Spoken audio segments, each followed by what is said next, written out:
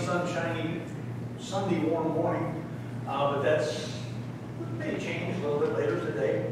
They say that this rain is supposed to go away, and then it's supposed to get sunshiny again, and then it's supposed to be cloud bursts around 3 or 4 this afternoon. So take your raincoat, take your umbrella, be careful out there to do whatever you have to do. But it's Sunday, have fun. Glad to have everybody here this morning. In your bulletin, Galatians chapter 3 for Wednesday Bible study at 7 o'clock. Sister Sandy and her daughter's boat will be staying there for a short while. And Brother Jim has a big smile on his face saying, "Glory, hallelujah," because he doesn't have to cook. I've been cooking, so. Talked to her last night. She said she's been feeling a little bit better each day. We need to continue to pray for her. And she said specifically, seriously, pray for her. She really wants to come to church next Sunday. So that's a point to pray for, I guess, something to aim at, whatever. But that was what she said. Last week in the bulletin, I had Sister Margaret's address, and the zip code was wrong. What I did is I put the whole new address there, so you can cut that out, paste it on the refrigerator or something like that. You got Margaret's new address. Apparently she is enjoying herself and having a good time. And I'm going to say so far, because a lot of people that go out there have a really good time so far. And then, well, the weather starts wearing on. Not being able to speak Spanish wears on, whatever. And they come back. But we don't know what's going to happen there. And, pray for her. Remember her in prayer. The only other thing is over on the right-hand side. Please remember those people that are over on the right-hand side in prayer requests. Each one of them has been asked to pray for. And nobody's come up to me and said, "Take me off the prayer list." So until they do, we'll leave them on there. Okay? Anybody else have anything you want to share with us this morning before we get started? Next Saturday is Butch's birthday party. So if you're going and you haven't called, there's a number on the board out there. You need to call and let her know you're coming. Call her daughter.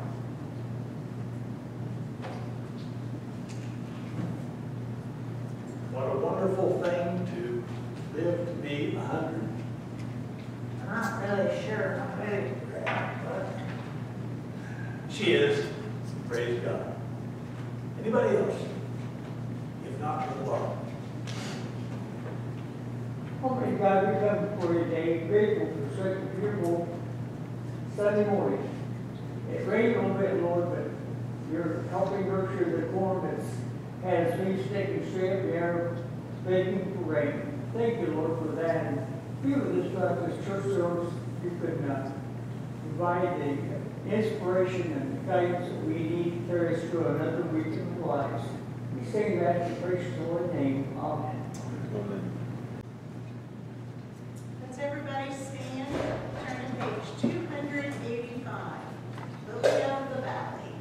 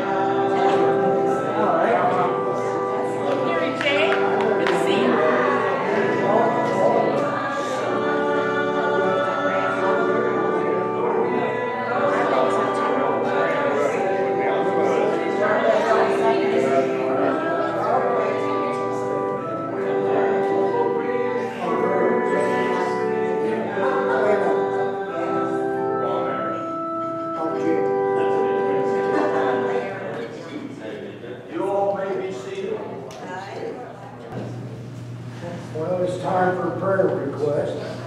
Remember Brother Jim and Sister Sandy. Remember Brother Gary and his health. Remember Brother Ed and Sister Barb. Remember Brother Chuck Sullivan and his health. Remember Brother Gene and Sister Judy. Remember Sister Linda Miller, been sick for a while. Remember Sister Ollie and her health. Remember Sister Judy still needs our prayers. Remember Jenny Witt and husband Larry. Linda Parks in remission from stage 4 cancer. Remember Sister Barb Bird. Remember Sister Sandy's daughter Bo. Remember Chuck's friends, the Code family. Remember Brother James and Sister Jenny. Remember Brother Charlie and his friend Earl. Remember Linda Miller's son Andy needs our prayers. Remember Chris Carmichael's wife Vicki. The surgery was not successful. She is in a nursing home. Remember Lori's sister Linda. Remember Sister Diane and her family. Remember Lori's cousin Dwayne needs salvation. Remember Dwight's niece Stormy needs salvation. Remember Sister Margaret and her bad shoulder. Anybody else have a request? That's the end of my son. Bill? Everybody very early. Anybody else? If not, Sister Linda, would you like to take some more prayer and request? Heavenly Father, we just humbly bow before you. We're so grateful for your many blessings and how you brought us back to this body of believers and how we can have fellowship and grow in you. Just ask your blessings on these prayer requests. Ask that you'll undertake, Lord, those that are sick, those that have special needs. We just give you the glory. We trust you in these, Father. Be the pastors who brings us your word. In your holy name we pray. Amen.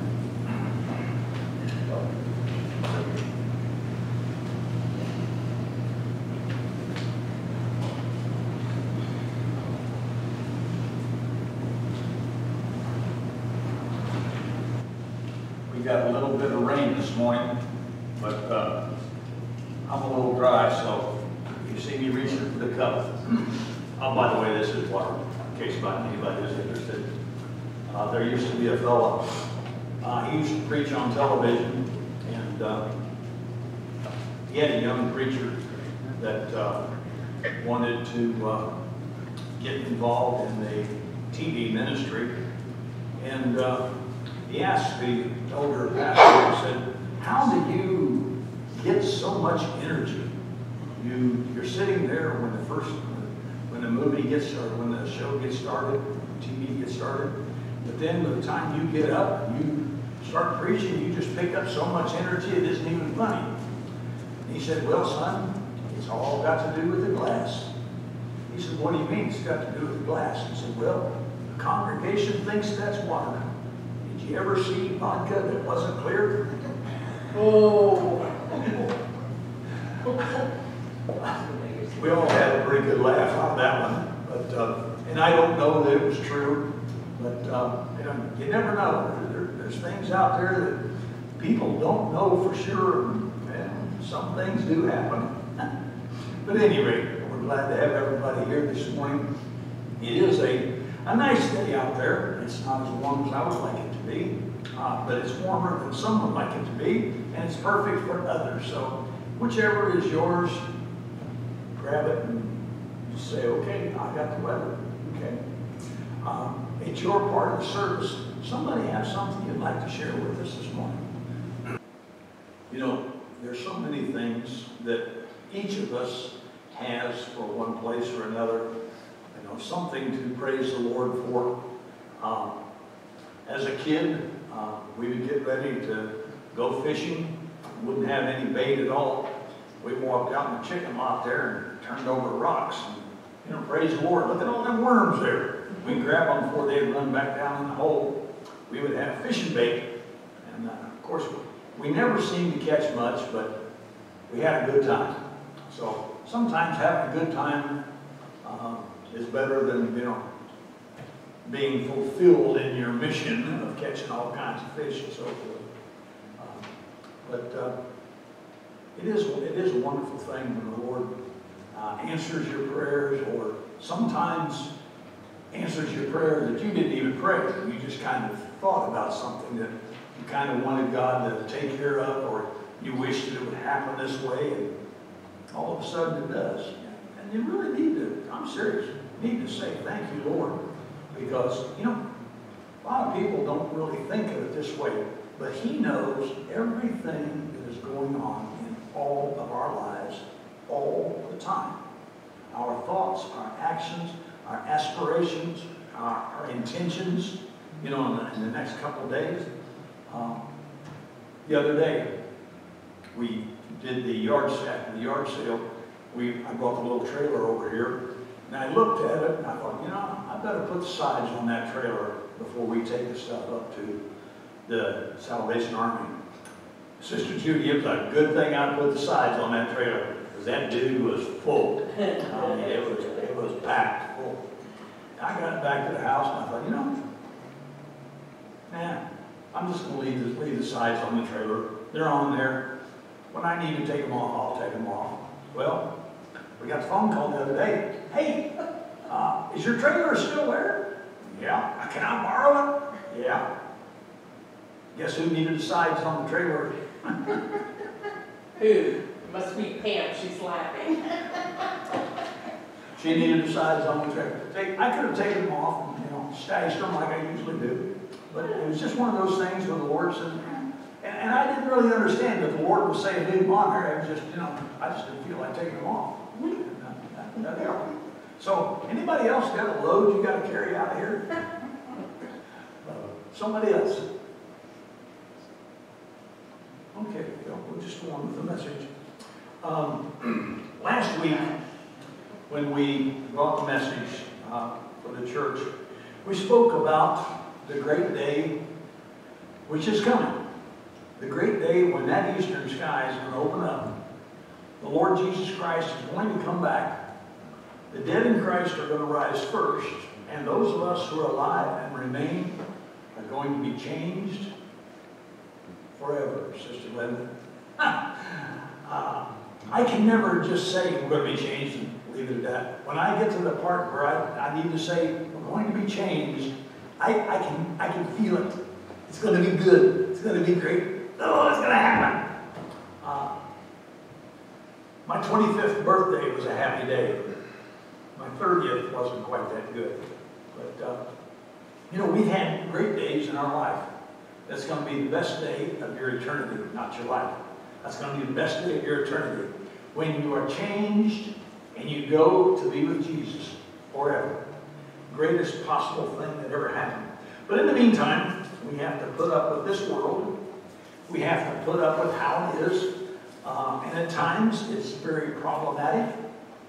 And at times, this world is very troublesome. In our first song that we sang today, it tells us in 3 very short verses just how well we do have it while we're here. The very first line says, I have found a friend in Jesus.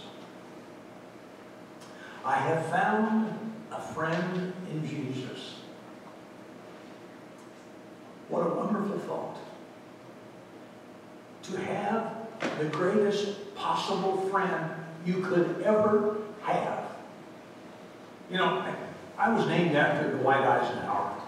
I would love to have had the opportunity, Brother Bob, to have walked up and shook his hand and said, thanks, Ike. Thanks for your name. Thanks for the good presidency that you had, that you gave us.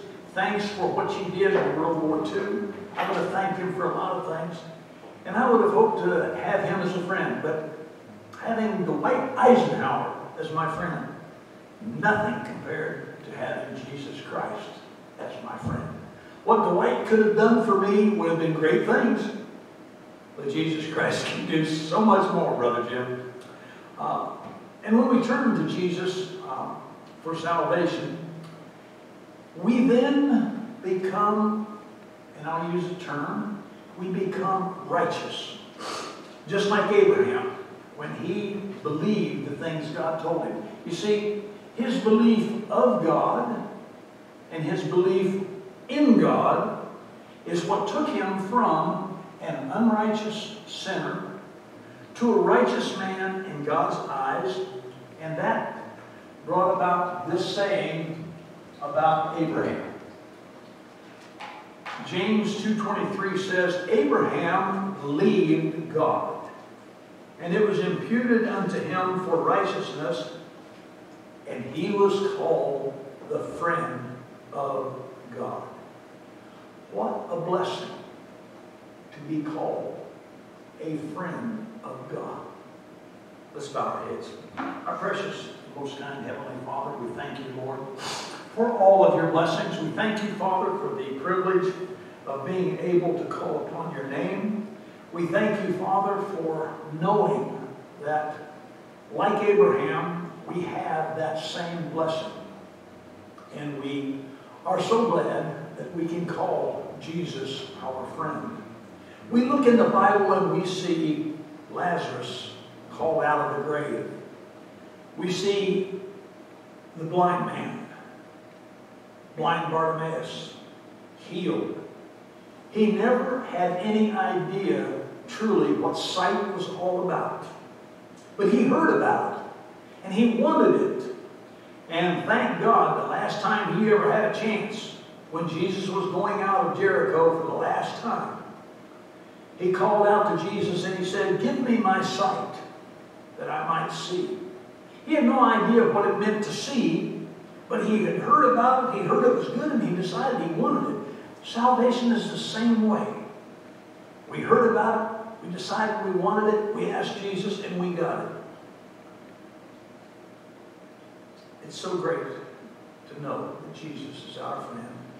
In the same manner that he was Lazarus' friend, as the same manner that he was Bartimaeus' friend, and so many others. And we thank you, Father, for that privilege. In Jesus' name, they all say. So as we sing, when we sing, we find we have found a friend in Jesus. We say also, by saying that we have become as righteous as Abraham. And I'd like to stop for just a minute here and talk about righteousness and salvation. There are people who believe that there are levels of righteousness and levels of salvation. And I want to just straighten that out real quick here today. There's no such thing. You either are righteous or you are not. You are saved or you are not. It's an in, out, up, down, yes, no, perfect statement, one way or the other. The best example is yes, no. Linda, did you wash your car this morning? No.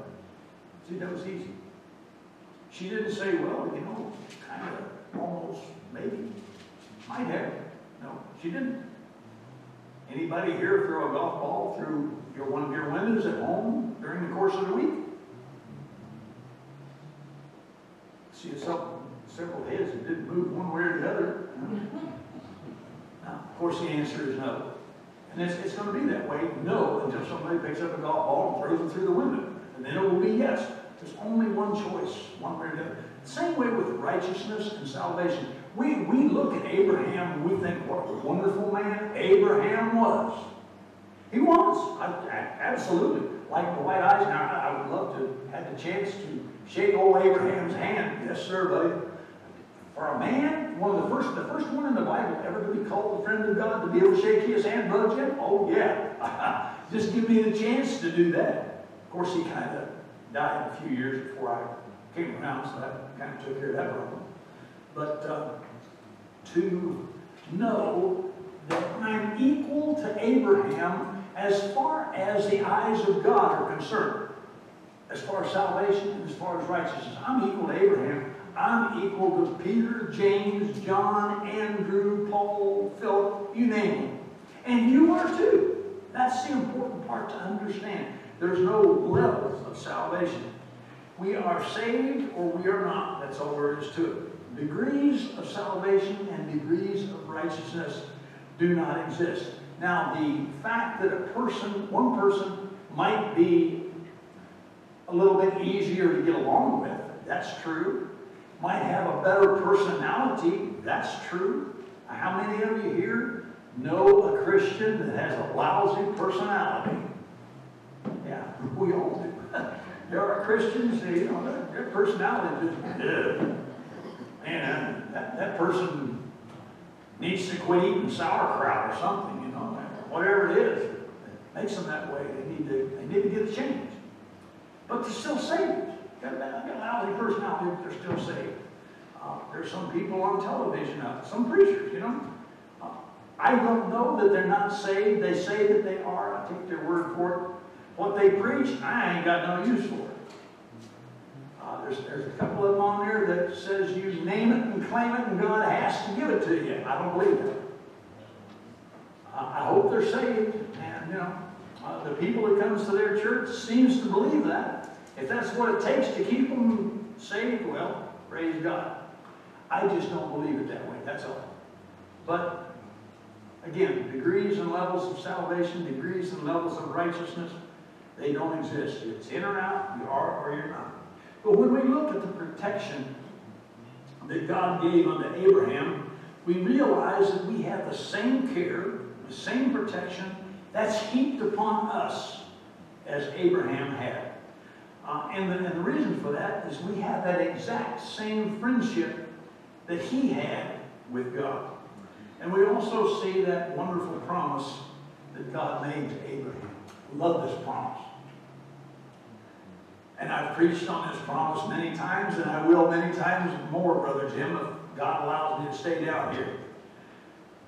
Genesis 12:3 says, I will bless them that bless thee, and I will curse them that curseth thee.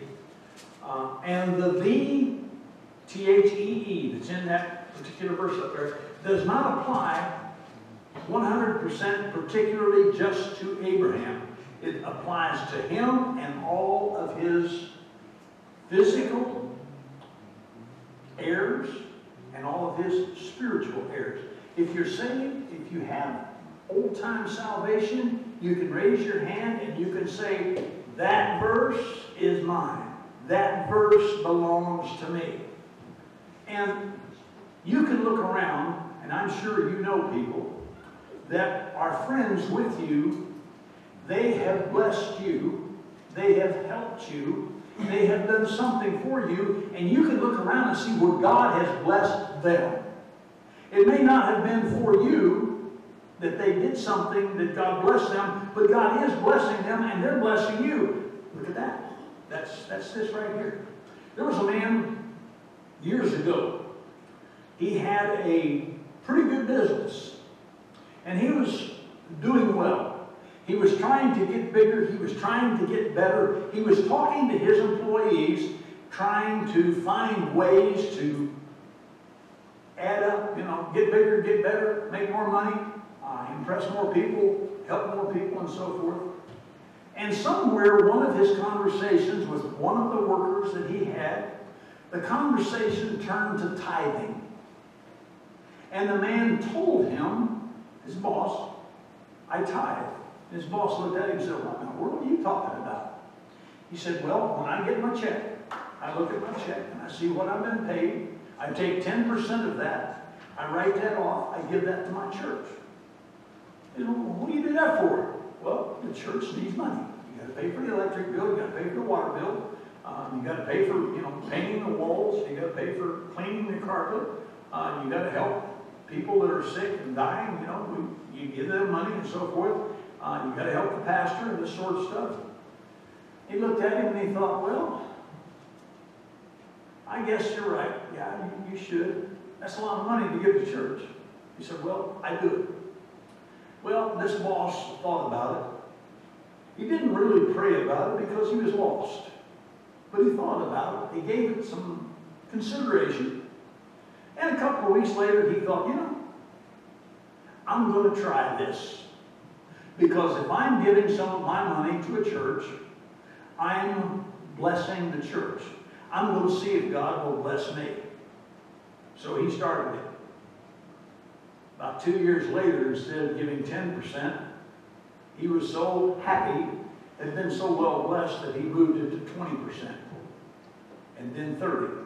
He got to the point, now we're not talking about the money of the whole business. We're talking about what the money that the boss took home. The money that he took home, he was giving 90% of that, spreading it across to different churches.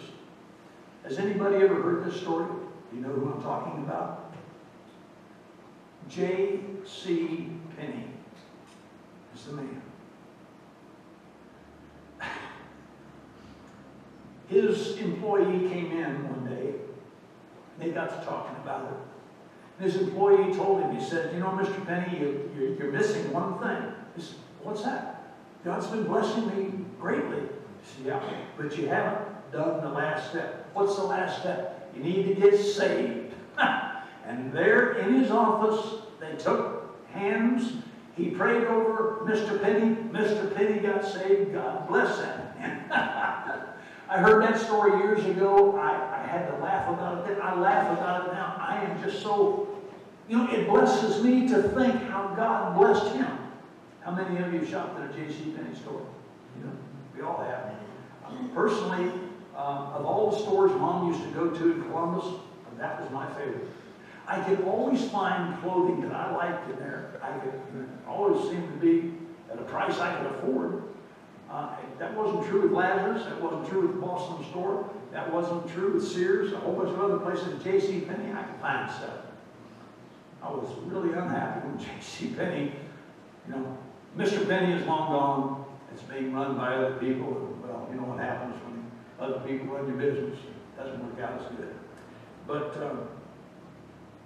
he read that blessing, or he read that verse. He took it to heart and became a wonderful Christian.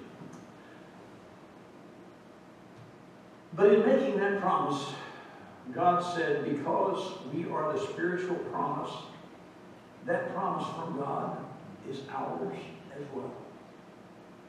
Claim it. Live it. Give others a reason to help you and bless you. God will bless them. If they get to the point where they see God is blessing them, they'll get saved, possibly. If they never see that God is blessing them, there's a good chance they never will get saved. They need something to draw them unto God. I heard a preacher say one time that if somebody would come and get saved that night, it would be the best Christmas gift he ever got. I heard that night, and Sister Pam, I went. He didn't get the best Christmas gift, but I did. I realized that night, sitting there in that little pew, 21 of us there, I realized what a gift salvation was that night. God gave me the understanding that there was something that I could get that I could use. And that was old-time salvation. Mom was so happy it wasn't funny when I told her.